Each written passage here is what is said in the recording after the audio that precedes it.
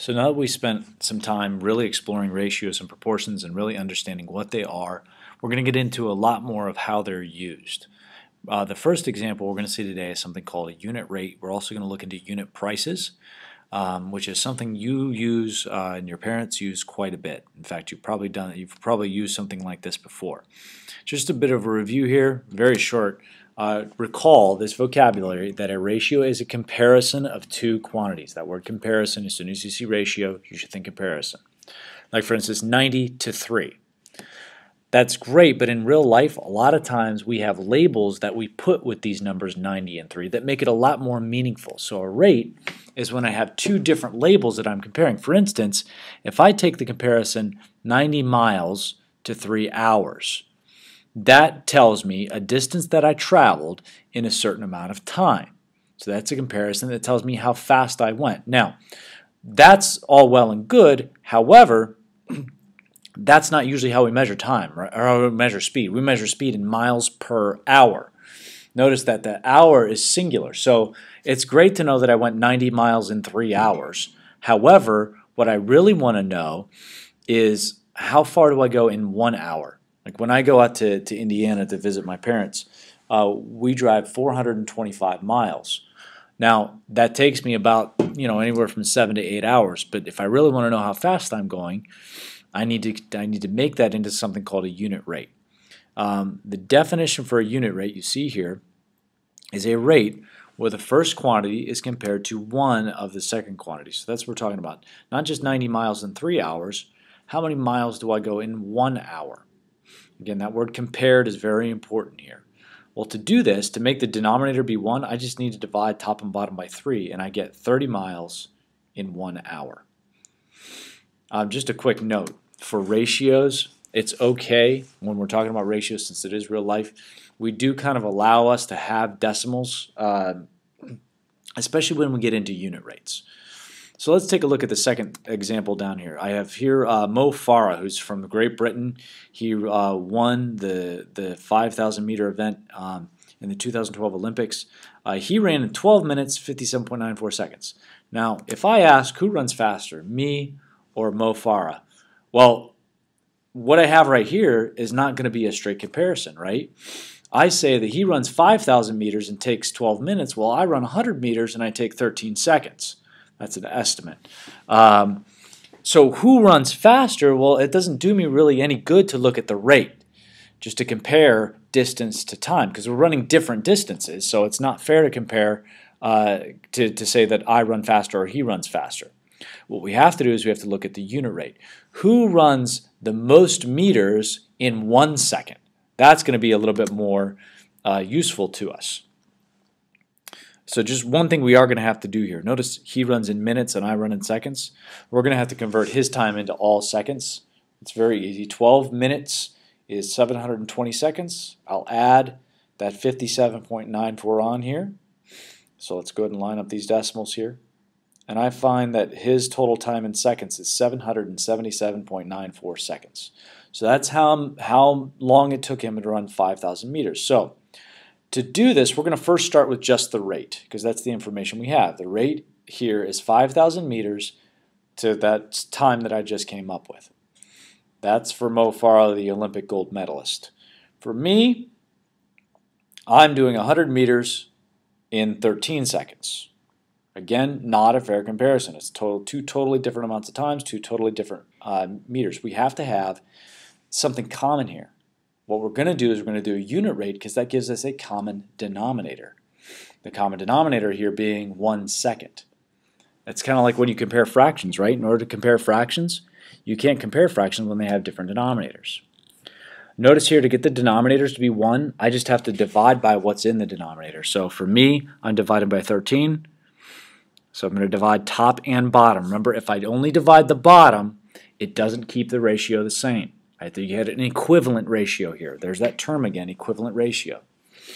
I'm going to need a calculator for this. 100 divided by 13 gives me 7.69 meters.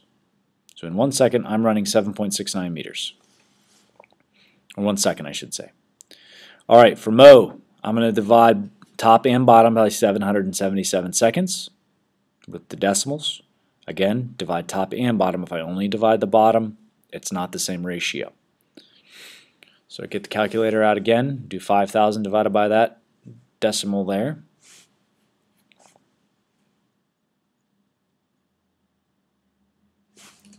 And I get 6.43 seconds, 6.42, 6.43. And now, so you see, it's a question of who runs faster. Now we both have the same amount of time. But I'm running faster because I go further in 1 second. My speed is higher. I run about 8 meters per second. He's running about 6. In all fairness, he's running a lot further, so he has to pace himself. So I can't really say I'm faster than an Olympian, but I'm going to anyway. All right, so next, let's look at unit price. Unit price is extremely useful. Use this all the time when you're trying to figure out what to buy. I'll probably use this in my holiday shopping. A unit rate that compares the amount it costs for one thing that you're buying. A lot of times, you know, they throw in these large amounts of things that you can buy, especially if you go to Sam's Club or Costco, but it's not very useful unless you figure out what it costs per one of those items. So here we're just going to look at a couple examples, and we're going to look at a real life example of chicken nuggets. Here I've got pens that I'm going to buy. I can either buy a 5-pack or a 15-pack. 5-pack's $1.95. I could pay more and get 15 pens instead of 5 pens. So let's start by setting up the rate just like we did before. Notice I need labels on everything, even the 5. I need to know what I'm buying, so you have to have labels on every number here, and I will be picky with that. So I have either that or I have 620 for 15 pens. I'm going to divide by whatever the bottom number is, because that's going to give me 1 pen. So for the 15-pack, I'm going to pay about 41 cents for 1 pen.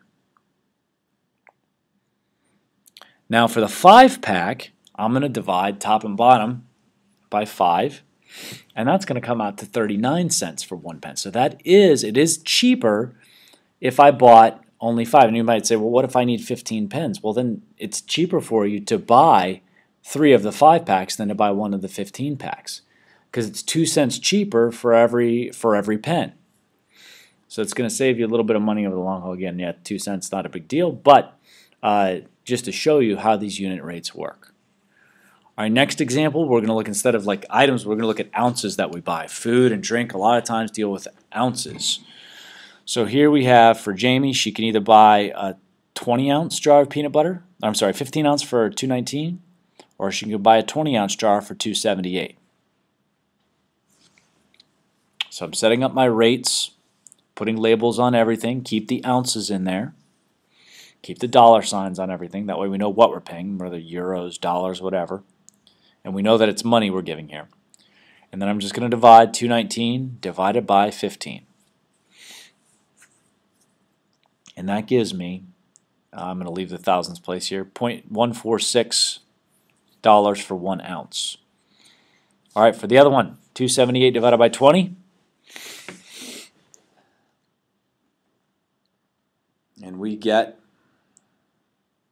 0.139 for 1 ounce. So notice buying 20 ounces this time, buying more is a little bit more cost effective. If I round that, it's 15 cents for the 15 ounces or 14 cents for the 20 ounce. It's a little bit better deal. All right, Chick-fil-A versus McDonald's. Now Chick-fil-A, these are actual prices found online. Chick-fil-A, you can pay $4.39 and get a 12-piece chicken nuggets. Or McDonald's, you can pay $4.99 and get 20 pieces from their value menu. So it's the same process every time. Money over what you're buying. Remember, a unit price, we're going to look at what you're paying for each of those items, or for each of those units. And then I divide it out. Notice Chick-fil-A is going to be 37 cents for 1 chicken nugget, for 1 piece. McDonald's, on the other hand, I'll do $4.99 divided by 20.